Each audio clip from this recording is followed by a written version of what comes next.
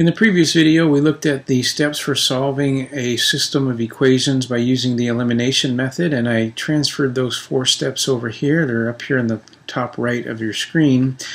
And we're going to do just a few examples from this first worksheet. This is worksheet 831, because they're kind of easy, and I think you'll get the idea doing that. So we'll just do 3 or 4 of these, and then we'll do some subsequent videos. That's a tough word to say.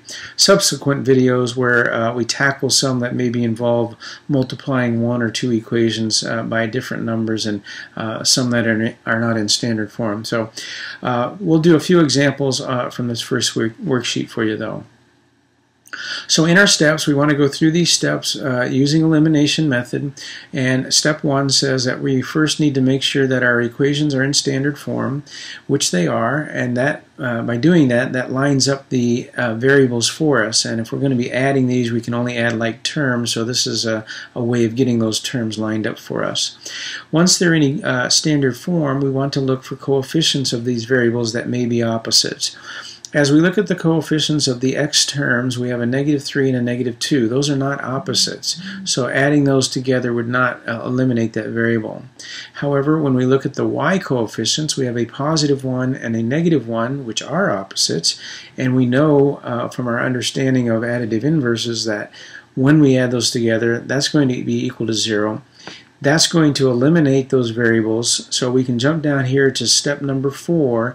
We'll go ahead and add these equations together. That's going to eliminate that y variable, leaving me with an equation that just has the letter x in it, which allows me to determine the value of x. So adding these equations together, we're going to go across and add all of the like terms. So -3 and -2 is a -5x. The y, -1, +1, and a -1 is 0, so I don't need to write 0, equals, and then we add -8 and -7 to get -15. So by adding the equations together, the variable y is eliminated, leaving me just the variable x, which, as we talked about, is the way that I can then solve this equation for the value of x. So we're going to divide by that coefficient now of x, because x is by itself. And in doing so, that's going to reduce down to 1, leaving me x. And then I've got -15 divided by -5, which is a +3. So I now know the value of x for the solution to my system. I still need to determine the value of y, but now I have an equation that I know that x and the number 3 are of equal value and therefore interchangeable. So I can go back to either of the 2 original equations, substitute this value of 3 in for x, which will take care of the x value variable for me, leaving me just the y variable. Then again, an equation with a single variable allows me to determine its value. So I'm going to go back to this first equation here and rewrite it, and when I come to the letter x, I'm going to substitute in the value of 3. So that's -3, and then my letter x is 3. I write the rest of the equation. I now have an equation that has just the letter y in it, which will allow me to determine the value of y. So multiplying these together first, and then adding the opposite of that 9 to get the y by itself, adding +9. That ends up being 0, and that leaves me with y on this side. -8 and a +9 is a +1, so the y value of my solution is a 1. So the ordered pair 3, 1 is the solution to this system, and I determined that solution by first eliminating the y variables because their coefficients were opposites, and then I was able to determine the value of x. Okay, so that's the simple part of elimination. Let's do a couple more examples. As we take a look at number 3 on your worksheet, and again, we want to follow our steps, we'll look and make sure the equations are in standard form, which they are. We then look for opposite coefficients. As we look at the x coefficients, they are not opposites, 4 and -5. As we look at the y coefficients, a 3 and -3 are opposites, so we can jump down here to step number 4. We can go ahead and add these equations together, and because we have opposites, that's going to eliminate that variable for us, leaving us just the variable x. So negative 5x and 4x is a negative 1x. 3 and negative 3 is 0. The y is eliminated. And then negative 8 and 4 is negative 4. I then need to solve for x by dividing by that negative 1 sign, or which will eliminate the negative sign. So that's a negative 1. That's a 1 there. Negative 1 and negative 1 is divisible by itself, so that gives me 1. And then negative 4 divided by negative 1, that's 2 negatives, which makes that positive. So the x value of my solution is the number 4. I still need to determine the y value, and again, I know what x is now. I can go back to either of these two original equations in the system, and I can substitute the value of 4 in for the x, which is going to give me the equation with just the y variable left, and that will help me determine that. So I'm going to use the second equation this time.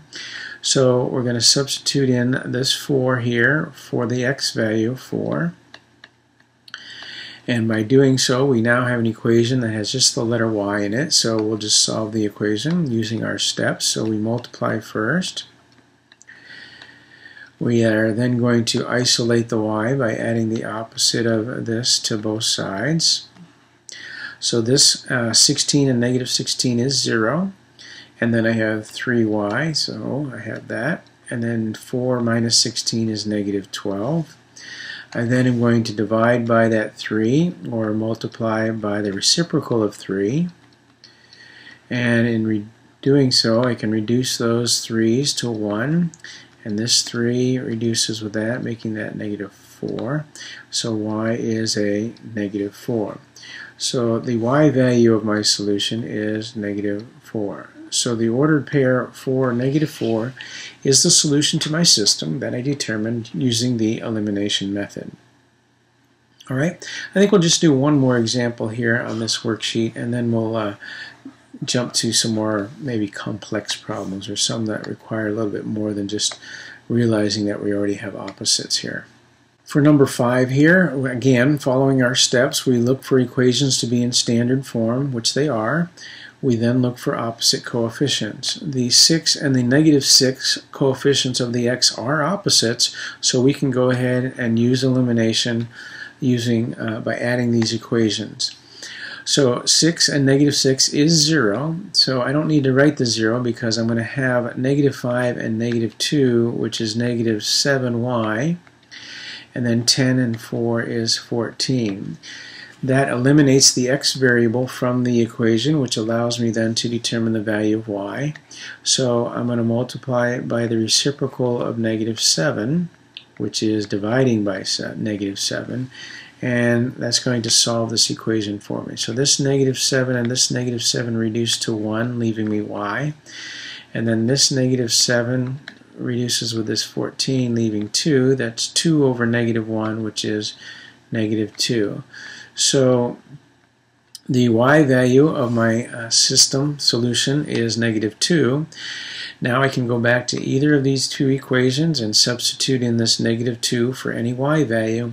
That will eliminate or remove that y value from the equation, giving me an equation that just has the letter x in it, allowing me to determine the value of x. So I'm going to go back to this second equation and use that equation. So we're going to have 6x minus 5, and then for y we're going to substitute in the negative 2 that we just determined is the value of y. And then we're going to have an equation with just the letter x, which we can then simplify or solve for x to determine the value. Negative 5 times negative 2 is a positive 10.